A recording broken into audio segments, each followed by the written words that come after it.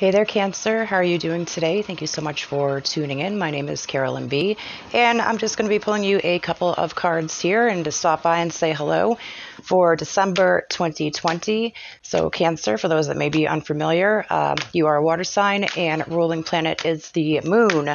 Alrighty, so let's see what we've got going on for Cancer. This could have any area to do with your life, love, career, finances, lack thereof. So let's just get started here. I apologize about the constant jackhammering in the background. So let's see. We work with what we got, right? Look at this, Cancer, right out the gate here. It says, be supportive, make a genuine effort to show that you care. All right. So I'm really loving this card here. It's just like you could be in any relationship and you're all in different areas. Some of you are single, maybe in that should I stay, should I go? Possibly already in a committed relationship or taking it to that next step. All right. And no matter what area that you are in life here, this is saying to be supportive, not only to yourself first off and foremost, all right, but to others as well, especially if you're already in a relationship here. This could very well have to do with maybe not feeling like your spouse or partner is supporting you. And that's not just... Again, you're all in different areas. This could be, just like, I try, and they're not noticing. It's just like no matter what I do, it never seems to be good enough, or I feel like I'm losing somebody. And that's not to scare anybody out there. We are here to do nothing but support and maybe give you tips or a message that possibly may be helpful in your everyday life as well. All right. So basically, too, we've got our angels right here. Look at this. So some of you out there could possibly be working with, let's see here. You're being supportive of yourself, and it's nice to know that others recognize your efforts, whether that's career or love, especially. Also, too, again, I don't know if this is you, Cancer, or possibly your partner. Even if you do not have a partner, it's like I'm not going to get a partner, Carolyn, unless I can find somebody that's going to support me. Maybe not saying that like, yeah, I'm going to only want somebody to support me financially. I mean, there's nothing wrong with abundance, nothing wrong with finances. All right. And that's good to have. Nothing wrong with wanting a stable, committed relationship here. However, it's just like this. You want to make sure that, especially for my singles out there, or maybe just getting into relationships or thinking about the dating game, maybe you've been out of the dating game for a while because you've had it with the BS and you don't want to even deal with it because nobody was really supportive of you in the past, or possibly maybe somebody from the past was supportive of you, and it's just like we tried, prayed to everything that is possibly out there, for this relationship to work, and I want this relationship to work. I do not want anyone new. So I'm getting that vibe coming in. All right. This is also too, maybe they've been hurt. Well, not maybe. Yeah, they've been hurt too in the past. All right. Possibly this could also be the both of you doing this. However, I'm seeing this really good. This is very positive when it comes to, for you, Cancer, for December 2020 here. All right. This is making a genuine effort to show that you care. I'm not saying that you have to make it rain like a hurricane. It's nice, though, to get like nice gifts. I'm not saying be cheap or anything like that. However, it's the message that comes through within that, a token of your appreciation to that person. Perhaps you're a single mother or a single father, and it's just like, all right. And with everything going on, it's no surprise if people start getting a bit emotional and, possibly arguments, maybe bickering. However, if it's a relationship that is ready to work, or if you were in that, should I stay, should I go? I wanted this person to change, and absolutely, I'm a big advocate for people changing. However, practice what you preach. I'm also getting in that song by Teddy Pendergrass, It Don't Hurt Now. Oh, I just got the chills. Yeah. Baby, it don't hurt now. I can't sing. I'm not going to subject you all to that. However, it's like, yeah, don't quit your day job here. So let's see. This is, you want that person back as long as they have changed or they are at least making a valid effort. All right. Be supportive of them. Possibly somebody out there is possibly going through maybe dealing with somebody with addiction issues. Addictions can be anything. It doesn't necessarily have to be drugs or drinking. It could be, how do I word this? Maybe like gambling, maybe intimate type of stuff. People can change. All right. Maybe I feel like that this is teamwork. This is the both of you working on this together. And as long as you two remain supportive of each other and, keep fighting on the good fight here, you will be very successful in this relationship. Your angels, your spirit guides, your ancestors, source, past loved ones, even if you do not believe in anything at all, you've got nature out there. You've got the universe out there. There is something that is within you. All right. For those that may be like, well, I don't really believe in this, and that's totally cool. Everyone is allowed. It's your life. All right. It's your life. All right. You do not have to listen to me or these cards. These are not set in stone. Maybe look at some of these like a heads up. And if you don't like, the outcome of it, you can change it. Again, you are the captain of your own ship. All right. Somebody here is getting married too, Cancer. What? I didn't even notice that before. Look at this. I'm getting all excited here. All right, look at that wedding dress here. And it's just like, I have prayed to everything out there. I want that person that I could spend the rest of my life with.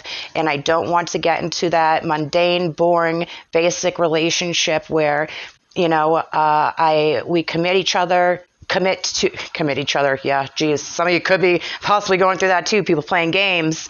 You don't do what I say. You don't do what I want. Then I'm going to have you committed or I'm going to have you arrested. Don't even get me into it. Been there, done that. You know what I'm saying? I've had that stuff happen to me. But on the positive here, all right, you are going to be celebrating that, what you have been wishing for. So your wishes are going to be coming true, meeting that potential partner, meeting that person that when you get into that relationship, and yeah, relationships are work, it's not necessarily a fairy tale. However, again, who am I to say? It's your life. It's your creation. It could be a fairy tale. I see you looking glamorous, though. And I also, too, meeting the in-laws. This has been coming up a lot, especially around the holiday season, whether you celebrate them, whether you don't. How nerve-wracking is it to meet the in-laws or the family or the friends? And it's just like, all right, I want to put on a good impression. However, I don't want to be fake, and it just, I feel like for a lot of you, it's kind of nerve-wracking. However, I feel like if you are meeting them, that they're going to absolutely fall in love with you.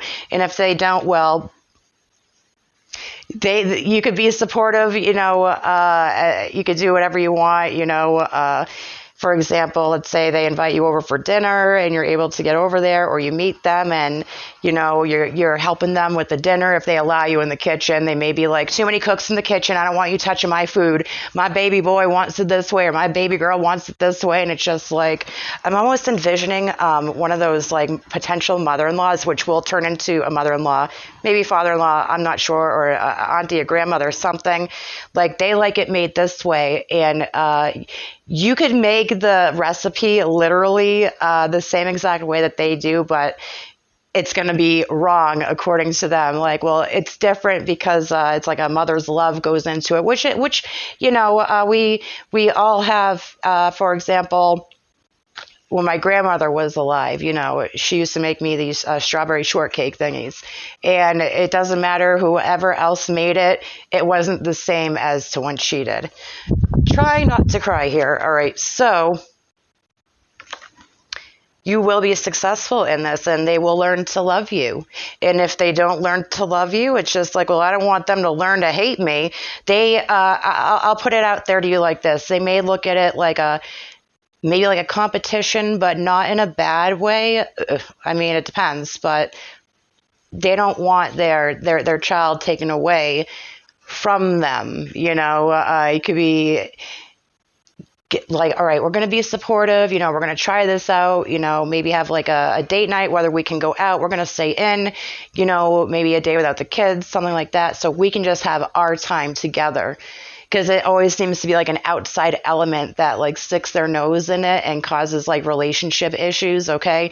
And so you finally get that time together. And then I forget who else I was saying this for, but feel free to go check out those readings as well.